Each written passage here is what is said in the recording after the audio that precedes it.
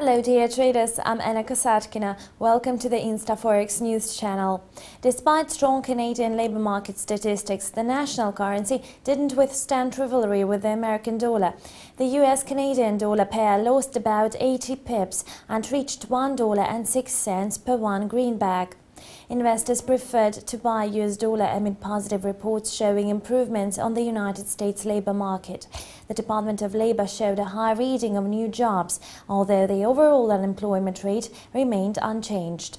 However, the data were supported by expectations of a soon quantitative easing program narrowing. Thus, in Canada, unemployment rate also didn't alter and remained at the previous reading of 7.1%, which fell in line with the analytical expectations. At the same time, experts waited for a decrease of 4,200 jobs in Canada. However, Statistics Canada recorded a slower decline by mere 400 jobs in June. And this was the latest InstaForex news. Thank you and goodbye.